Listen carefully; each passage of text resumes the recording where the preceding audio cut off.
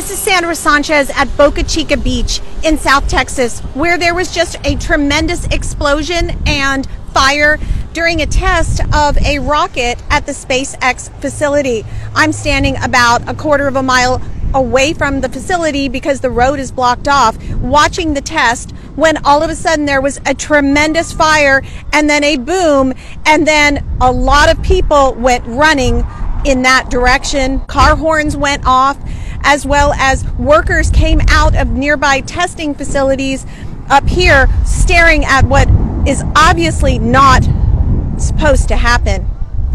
I'll keep you informed on this story. This is Sandra Sanchez, Boca Chica Beach, Texas.